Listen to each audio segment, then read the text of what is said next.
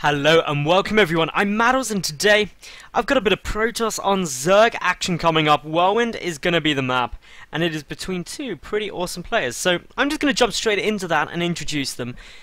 In the top left position spawning as the red Protoss player, it's helloKitty. And his opponent spawning down in the bottom left, the blue Zerg from Team Evil Geniuses, it's Suppy. Now, Suppy and helloKitty, they're pretty awesome, and they're busy talking about that they should practice together because they're not in the same groups. I'm assuming this is WCS groups.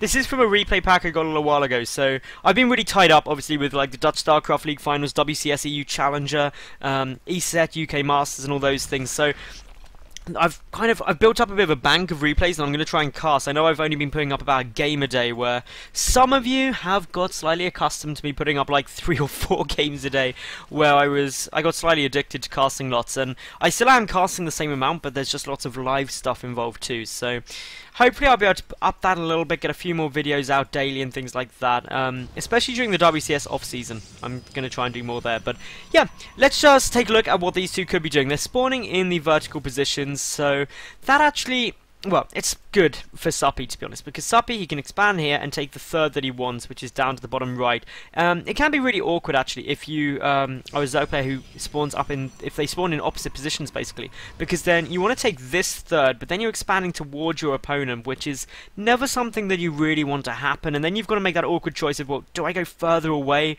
or do I just take a closer expansion, and it's not ideal. So these spawn positions are good for Suppy. For helloKitty as well, he's got some nice options once he realizes where Suppy has spawned to potentially put things like Stargates down at the bottom of this cliff here, reducing the rush distance to get through.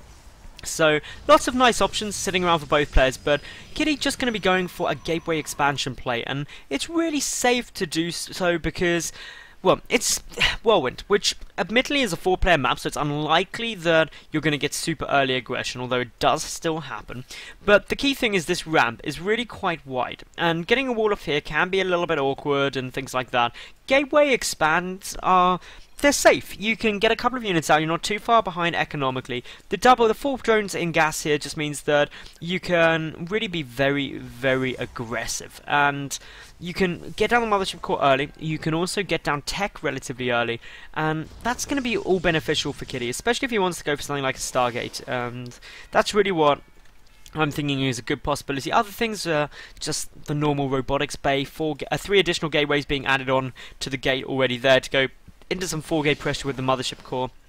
Also quite easily doable, so lots of different options available. Meanwhile for Suppy, he's probably just going to take a quick third. There we go, third base, boom. And he's going to follow that up with 2 gas, most likely at around the 40 to 50 supply mark, get a Rotron down 9 times out of 10, and then just really be defensive and sit back, maybe come poke and prod a bit.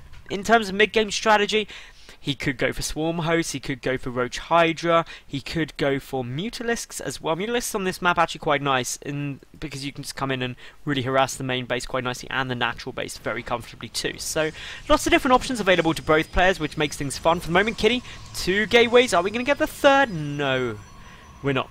Okay, so it's not going to be some delayed 4-gate pressure, at least initially it's not seeming that way.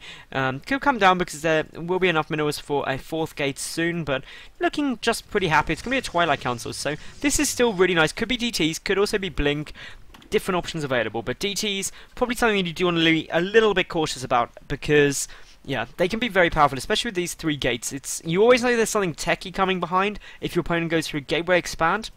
And you see only 2 gates here. A 3rd gate is a big giveaway. Forge is another nice giveaway there. But Sentry on its way down. Here's the Rotron, just as expected from Suppy. So nothing going too bonkers as of yet. But this is still early game phases, so don't have to worry too much. These Overlords are going to just come in for a little bit of scout out. If he spots that Twilight Council, that'd be a really good read for him, but he's not going to be able to. He's going to go off to the side. That means this Stalker will comfortably be able to take it out before there's any kind of reveal of what there is, and there's the Dark Shrine coming down from Kitty. This is unscouted at the moment. The lair is not down, no Spore Crawlers as of yet, and so these DTs can potentially do some nice damage. What Suppy really needs to do now is get some detection and identify what's actually coming here, but that's going to be a little bit difficult for him, because now there's a 4th gate here. If we look at Suppy's vision, he is going to start trying to come and poke and prod in. He hasn't scouted out the natural yet, So if this gateway's done before this Zergling gets up, which is going to be the case, he's not actually going to be able to see that quite yet.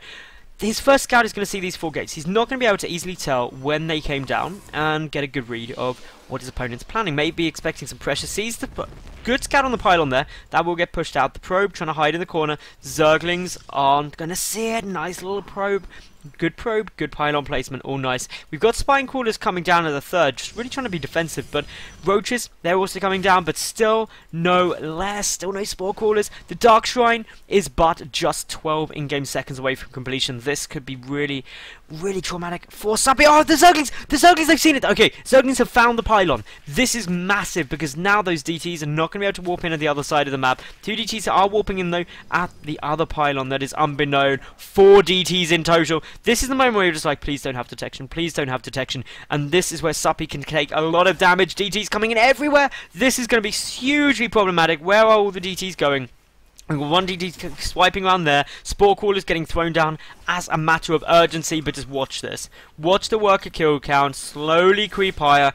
Interestingly, focusing down the spine crawler, not the spore crawler. Drones getting pulled everywhere. That spore crawler will get taken out, means that it probably won't get done in time. These spore crawlers probably not going to get done in time either. 1 may just finish up there, so that means that the natural base somewhat safe for a brief second. 43 health, that would have gone down, but the DT in the main is still doing a nice bit of damage. DT down here at the third is also picking stuff off, but a spore crawler is in position there as well. More drones are going down.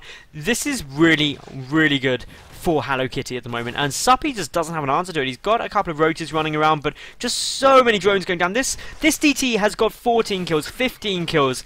It will now die, but 15... Oh no, it's not going to die. It actually manages to get away. That's crazy good. Oh, that is so lucky. Okay, 19 workers have been killed this game. Okay, that takes the probe count 52 to 36. Such a good opening position for helloKitty at the moment. What Suppy really needs to do is drone like a madman. He also needs to make sure that he's injecting into this third base ASAP to get as many lava available as he can. But he's got to take a risk, because if he doesn't get that drone count up quite high, this third base is just going to mean that helloKitty is going to pull further and further ahead economically. It's something that you do not want to be occurring, and you've got to try and defend it as best you can. Now, as we see, DTs are coming in once more, but there is a single spore call here, but no units unfortunately to try and defend, so a couple more drones are going to be going down. It's still a bit of a nightmare. This DT, 18 kills. Hero DT or what? Seriously, that DT absolutely insanely good. Also, how do spore crawlers bleed that much without disappearing? Like, that must be like liters of blood coming out every second. It's crazy. It's like a fire hydrant.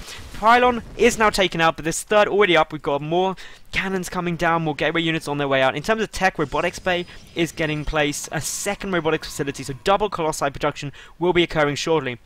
All the while, it's worth noting that Suppy's still down at 43 drones, up against 57 probes. Such an amazing spot. Blink also now completing. The ability to morph in some Archons is also a great spot too. So, yeah, just with 22 workers killed, it's looking really nice. The Phoenix are going to get a nice little scout out here. This is another good thing as well. Getting that hallucinated Phoenix down soon to get a good read on your opponent. The upgrades are flying out at the moment. +1 already finished. No upgrades as of yet for Suppy. He's getting +1 melee attack. Going to come in for a little bit of counter aggression, or at least try to, and there isn't a huge amount here, so this could be successful. Potentially, Suppy needs to go in relatively soon though, because there are some immortals out coming down on the field. I do believe there's one up on its way. Good force fields for helloKitty there, but the sentries are starting to get focused. Nice time warps are going to occur, and for the moment, Suppy will not be able to break this defense. A Spire coming down here for Suppy, so he's going for a little bit of counter aggression. The hallucinated Phoenix still just poking and prodding around.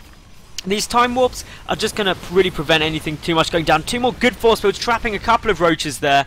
And with the stalkers blinking in, more roaches are going to go down. So far, Kitty just trading really cost effectively, losing about half the resources of that of his opponent. These roaches haven't done too much, and the first 2 colossi are soon to be popping out on the field. +2 nearly done, extended thermal lance also on its way, and once you start getting all of these things mixing into the army for helloKitty, Suppy's really got to get an answer to it. He's going to need a lot of corruptors out, or mutalisks, very soon in order to deal with these colossi.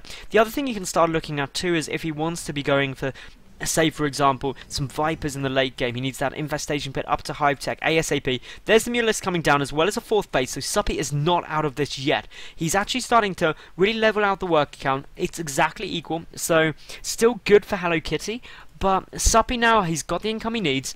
and could potentially do a lot of harassment damage here with these mutas. There's no cannons down in the main base, not really anything to defend with. All of the units are very far placed down in order to make sure the third is defended. So this could be a nice little bit of aggression potentially for Suppy if he's able to get in there. But a Warp Prism coming down.